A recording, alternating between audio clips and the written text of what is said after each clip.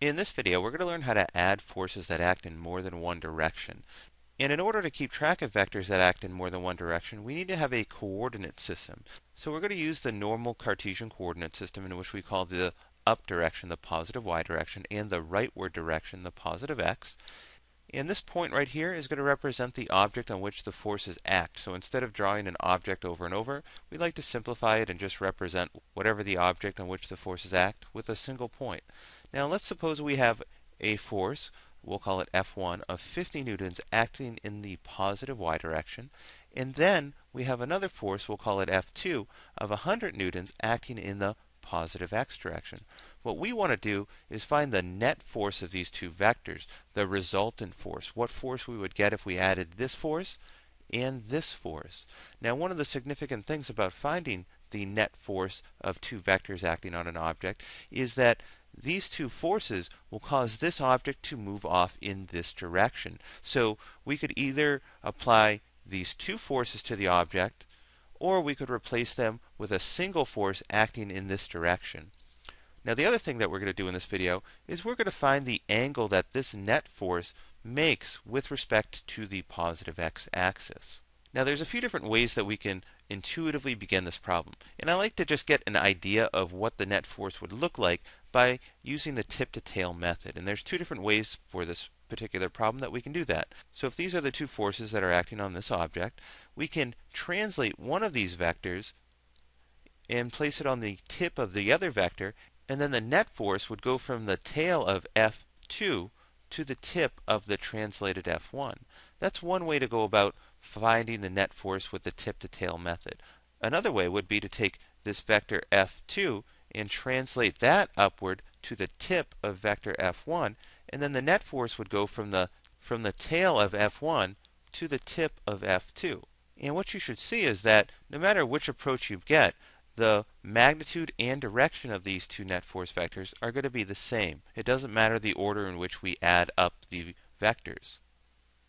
So again, let's begin actually breaking this problem down. This is going to be the first force acting on the object, acting in the positive y direction, and then we're going to have another force acting in the positive x direction. Now, the first thing to do, and it seems redundant to do it with these two vectors that are orthogonal or perpendicular to each other, we're going to break the vectors down into x and y components. So here's our vector F1, and if we break this down into two components, force 1 acting in the x direction and force 2 acting in the y direction, if we examine this vector, we see that it only acts in the positive y direction. So the force component of force 1 in the x direction is going to be 0 newtons. And that just means it's not acting in the x direction. Whereas force 1 acting in the y direction is going to be that total 50 newtons of force. And we can do the same thing for vector F2, where we can break it down into the force component in the x direction and the component of the force in the y direction. And if you look at this vector, the force is directed completely along the x-axis. So the component of force 2 in the x direction is going to be 100 newtons. And since it doesn't act in the up and down or the y direction, the force component in the y direction is going to be 0 newtons. Now, the reason this is important is because we have to add up the vector components in each direction. And this is a simplified case. In the later videos, we're going to get into more complicated cases. But it's good to develop good problem-solving habits even for the simplest problems. So let's get into the mathematical analysis of the problem. Now, we're looking for the net force acting on this object, which people often write as F with a subscript net, and since we're writing it by hand, we put the little arrow over the F to indicate that the force is a vector. Now, some people prefer to write it like this, but I prefer to write the net force as the sum of the forces acting on the object, just to keep in mind that we have to add up all the forces and take into account the direction that those forces act on the object in order to find the net force. Now, don't forget, since the forces act in more than one direction, I need to take that into account. So now what I need to do is I need to find the net force acting in the x direction. I need to add up all the forces acting in the x direction, and I need to do the same thing with the forces that act in the y direction. And notice that in both cases I use the sum of the forces acting in the x direction and the sum of the forces acting in the y direction, just to keep in mind that I need to add up all those forces. Now, in this case, when I add up all the forces acting in the x direction, it's going to be force F1 acting in the x direction, to which I'm going to add force F2 acting in the x direction. And when I do that, force F1 acting in the x direction is 0 newtons, so I'm going to add 0 newtons to the force F2 in the x direction, which is 100 newtons.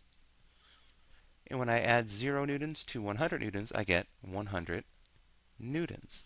And now I need to do the same thing with the forces acting in the y direction. So I'm going to add up the forces acting in the y direction.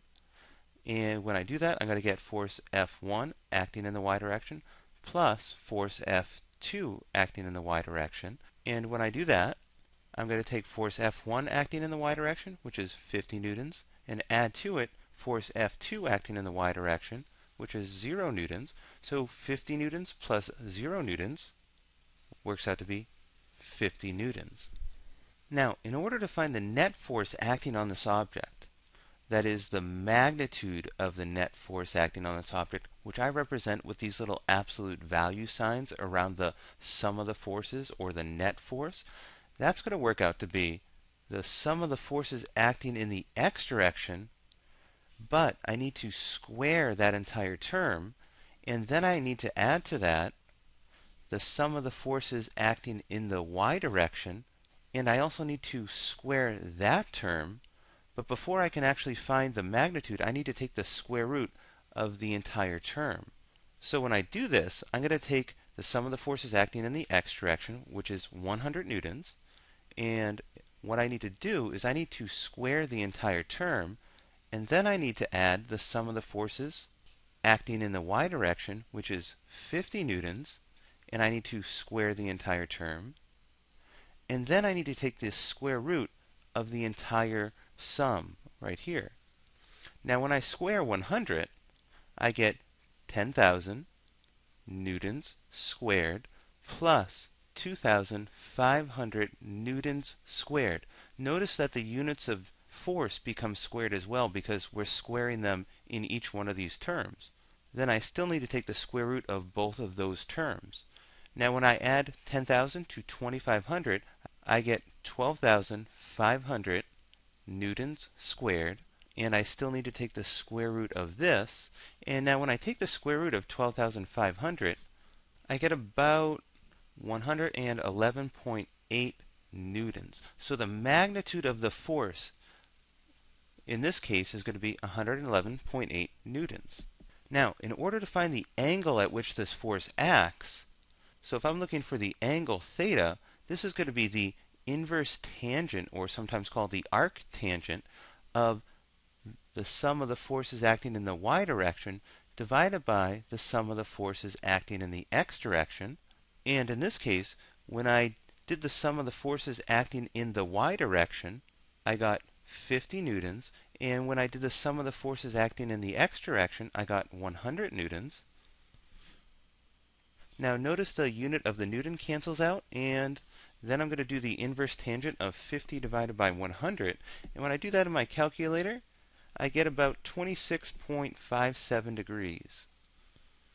And that's with respect to the positive x-axis. So don't forget that you need to take into account which axis you're making the angle reference to. So in this case, I'm making it with respect to the positive x-axis.